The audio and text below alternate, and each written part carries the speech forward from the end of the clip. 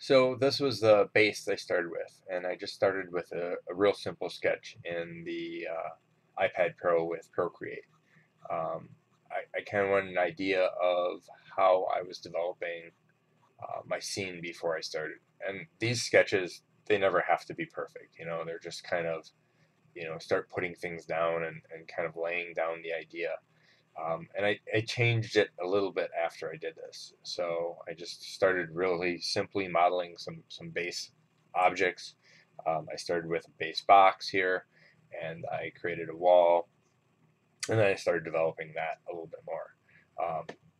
I don't worry too much about geometry when I'm doing this, so n-gons and things like that kind of go by the wayside. All I cared about was a good kind of base start for this particular project.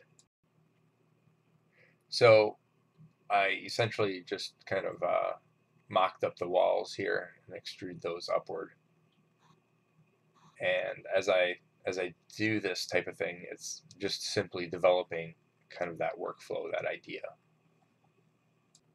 So I just kind of took the form out of this. I wanted to keep it simple. I was originally thinking about doing a upper floor, and then when I got into 3D, I realized that the upper floor just really wouldn't look very well, especially since I wanted to demonstrate the kitchen, and that changed my idea. And it's just a visual aspect that I wanted to change. Um, I just really quickly pulled up and put in some doorways here. The doorways were very simple, very easy to do. I just deleted the back sides and then bridged the areas.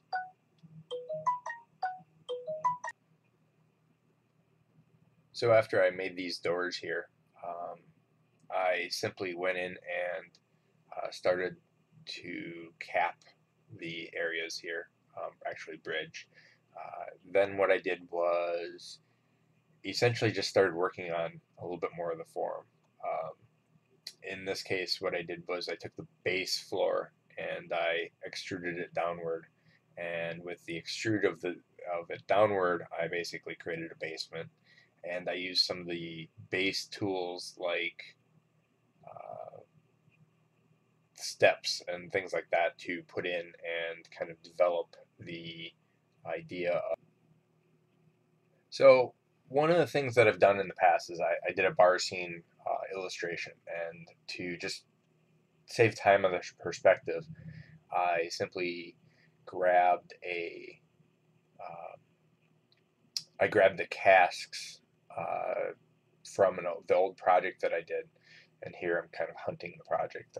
It pays to kind of organize your files a little bit better. And so I just grabbed the casks that I was using and things like that, and I imported those in right off the bat. And then that really saved me a ton of time. As you can see, I had bar stools, and I had doors, and I had a number of different things in there that really kind of helped me develop that. And learning how to reuse your assets, I think, is a huge aspect of 3D. Um, it's really hard for 2D work to be reused a lot of times because of the simple fact that we are doing these types of things over and over and over. But with 3D work, learning how to build kits and things like that, which I don't do a lot of 3D work. I kind of fallen out of it just because I like working 2D a lot more. Um, but the aspect of building kits, building things that you can reuse over and over and over, really does work. And so while it's simple, it's a simple aspect of you taking the time to kind of develop little bits and pieces, especially for organic, not organic modeling, for like modeling from mechs, modeling of different things like that. That really kind of sells your whole aspect, your whole piece, and makes things a little bit easier. Here I'm just extruding a wall real quick. It's something simple, something easy, and those are key points in creating any 3D. Why model a human over and over and over if you can simply grab a stock body and start modifying that? And I think that is something that 3D really, really kind of shines with. So once I've got these pieces in here, I'm just going to grab the chair. And the middle chair I didn't really need. And I'm just going to kind of grab these and kind of place them and clone them in there. It's a simple process with 3D Studio Max. And just moving this stuff left and right, back and forward, and things like that is going to kind of really push down the aspect of what I'm trying to go towards. Now, you noticed I rotated the chairs and the tables, and this is an old style bar, and I never thought like the organized restaurant type of thing is kind of what I was going for. So just rotating the chairs, rotating the tables made it look a little bit more organic. And I think that's one of the biggest issues we fail in when we do this type of thing, is we always have this everything's perfect, everything's too organized. And I think that is something that we as artists kind of never really think about too much, because of the simple fact that it tends to they tend to basically create we try and create our own structure and things like that. So those are just pieces that we are developing and working with. So putting the tables and chairs in there, was a pretty simple aspect, and I made some bookshelves and things like that in the corners that really kind of helped out and fill the kitchen up. And that's kind of the next process of what I was going to work on here. So, building up the chimney, building up the shelves, things like that. They're really simple shapes, and I was going to add texture when I draw, things like that. And by doing that, by putting these pieces in here, I have better kind of structure of what the 3D is going to look like. Now, the 2D actually is going to look like. Now, one of the things that I was doing here is I kind of built just different shelves, and I was looking at like medieval shelves and references and things like that, and most of them had kind of the kitchen right in the they had the fireplace and the kitchen, that is their kitchen type of thing.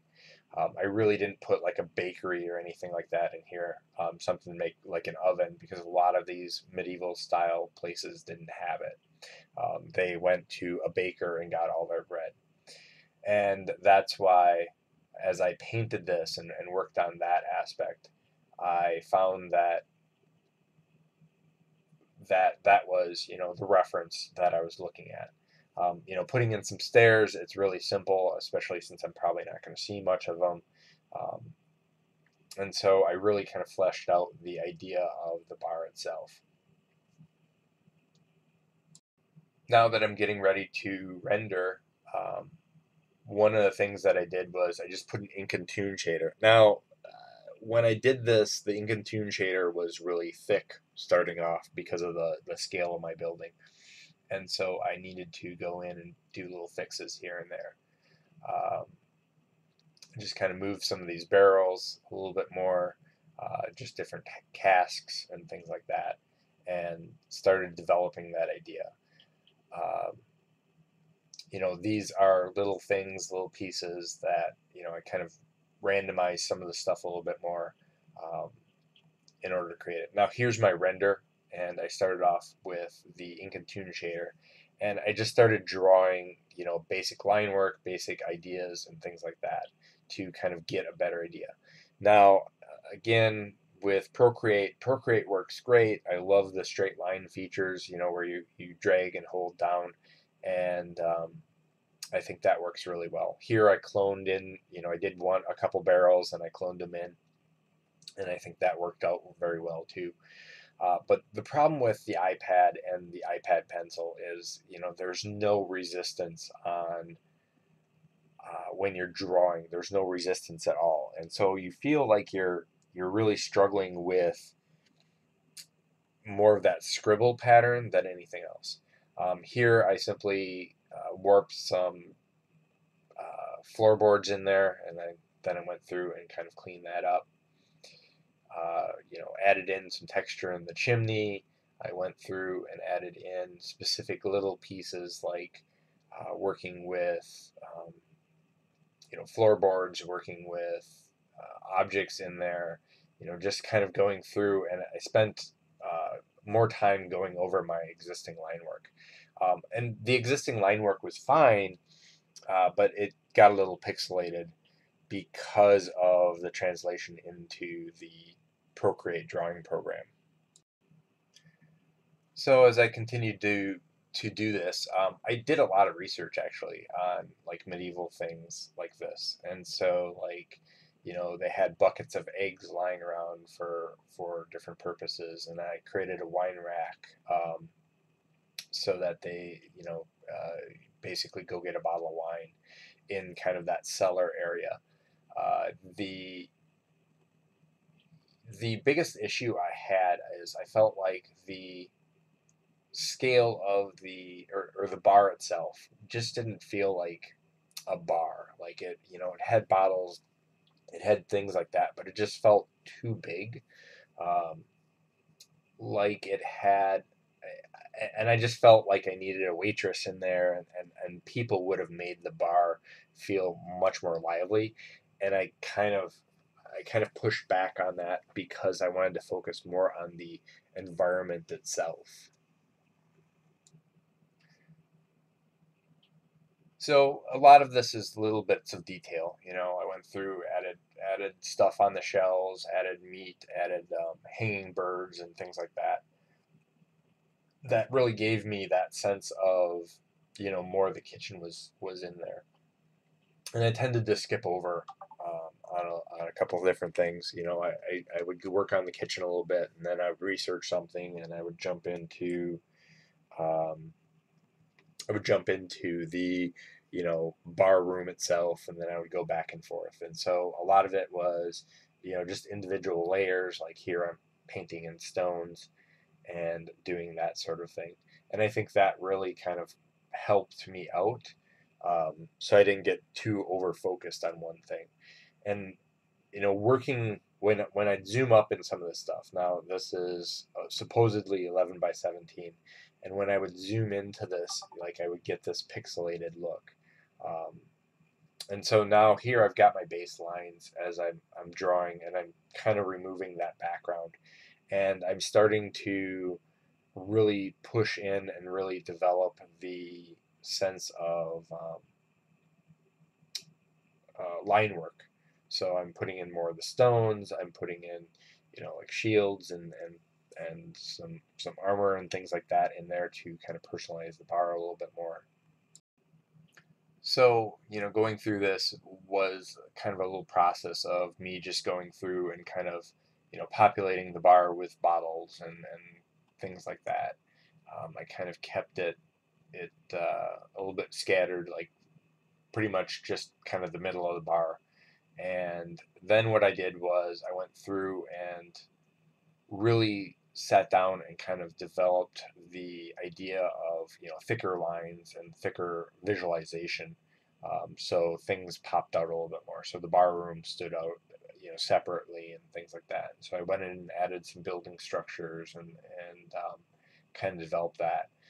One of my problems though was I wanted to put a little bit more pillars and things like that, but the problem was I didn't anticipate the scale, and that kind of led into its own kind of dilemma. The scale, like the doorway scale, didn't match the rest of the building. So what I should have done is probably like masked it out and created a visual aspect of more of the kind of elements in there. And I think that would help me in the 3D aspect as well. Just kind of making the bar scene look a little bit more rendered and a little bit more up to date. I think that would have helped out. Here I just added some really rough pictures, really rough basic ideas in there. And as you can see, I didn't draw the object here in perspective. It's pretty much just a doorway, and then I straightened it out by warping it around, and that kind of helped out as well. Though it's not properly done in perspective, it was one of the little things that annoyed me throughout this project. And so as I developed this, it just was a process of going in and finalizing little details. And here I just kind of outlined some things just to make them pop a little bit more. And here was I needed some pictures for the painting, so I didn't really want to get super detailed on this. So I just basically started kind of pushing in these ideas, and then I transform them and put them into the little place. And I kept with kind of this dragon theme, like St. George type of thing. And here I cloned out some windows, and I went through each window and kind of tried to fit it in its perspective here. A little bit awkward. And then I started just putting in some basic shades. I didn't want to get too in depth in this because it's not something I'm going to work off of that much. I went through and I multiplied that layer, and then I started adding in my own individual color scheme.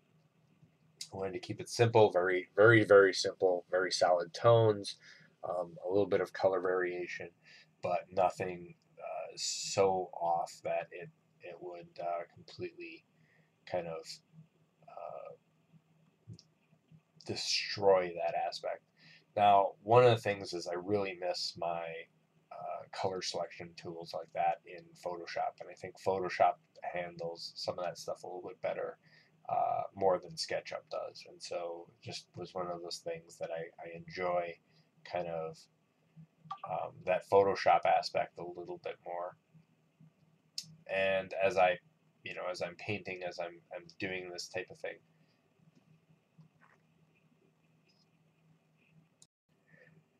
and so I just did some real simple color coordination or color pieces here. Nothing, I didn't really want to go super crazy with this.